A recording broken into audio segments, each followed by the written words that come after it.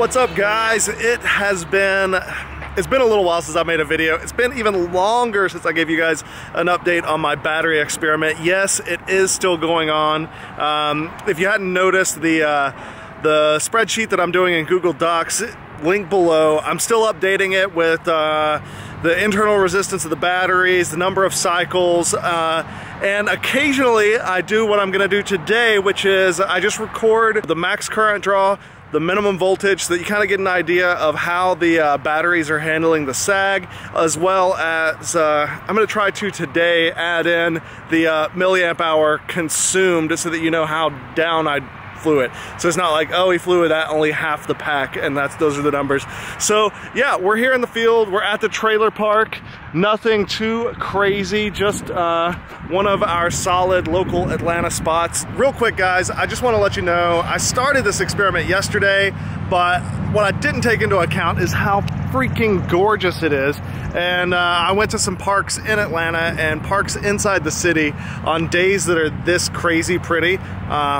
The parks are just packed. There is no way to fly them. So I flew 3 of my packs yesterday to get the max current draw and the max, the minimum voltage. And I'm gonna do the rest of them today. This is all on the Betaflight board. I'm using the OSD. It's not exact, but you know, I've calibrated the current sensor to the point that the milliamp drawn shown on the OSD is essentially identical to the milliamp hour that I end up putting back into the battery when I go to charge it. So it's not exact, but it's close enough that it's going to do a good job of giving us an indication here as to what we're seeing.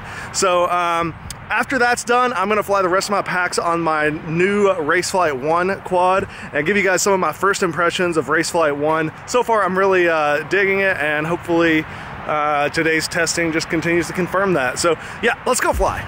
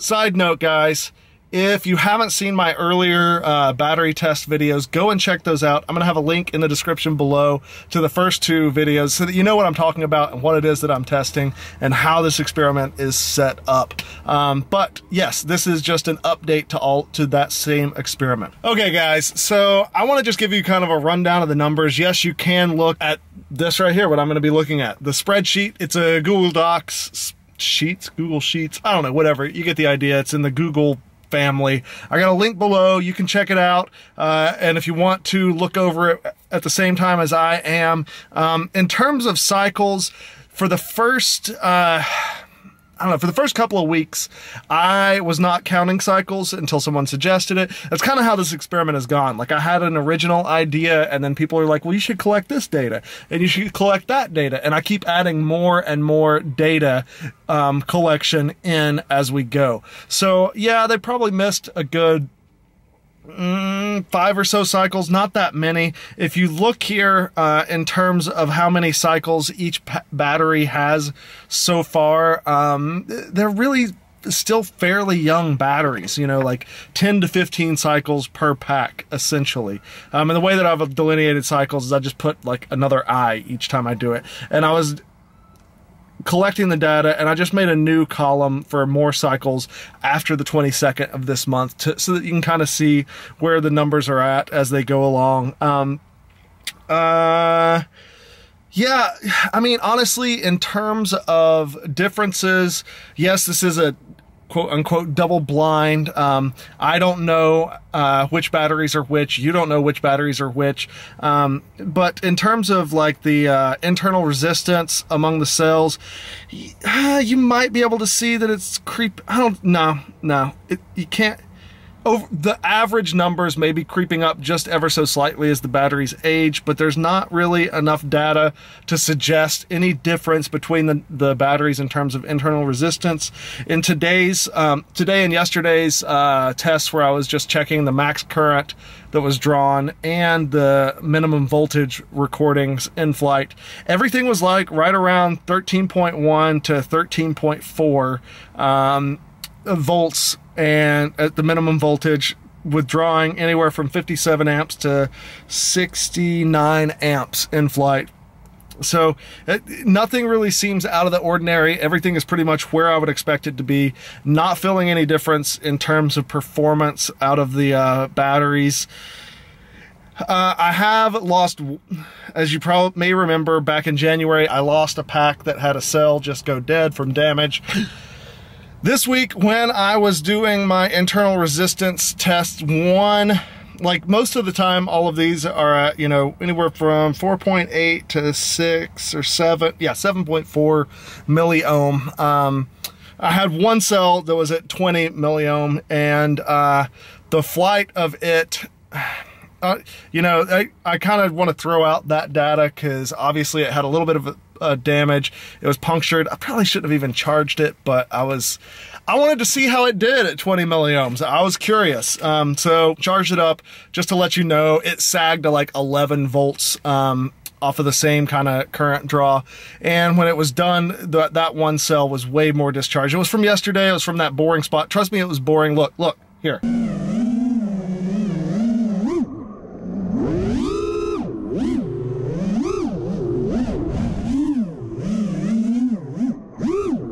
See, I told you it was a boring spot. It was teeny tiny, like a postage stamp. Yeah, it sagged to 11 volts, so I forgot to write it down, and I don't have the actual recording of me talking to the camera saying what it was with me, but just know it was about 11 volts. I'll add that in tonight when I'm doing everything and editing this video for you guys.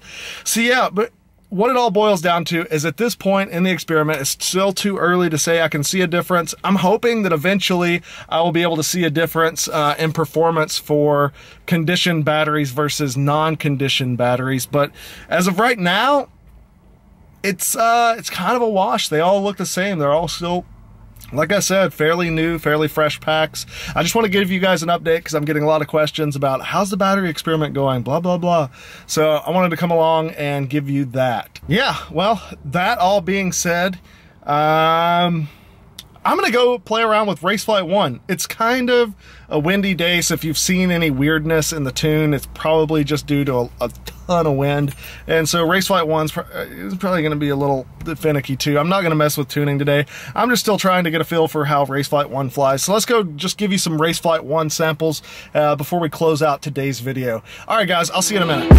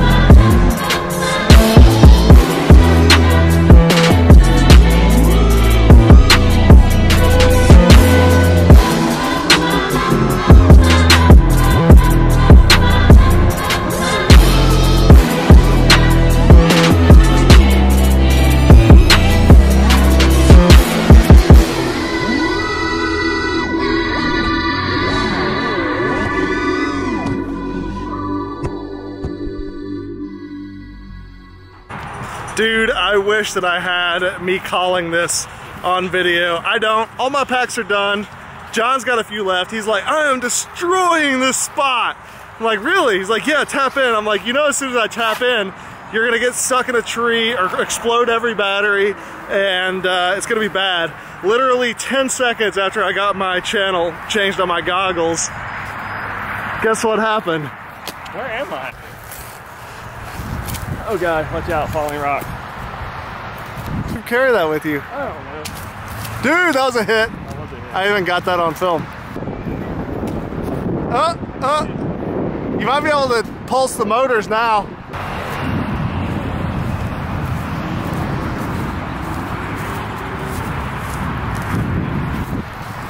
Wait.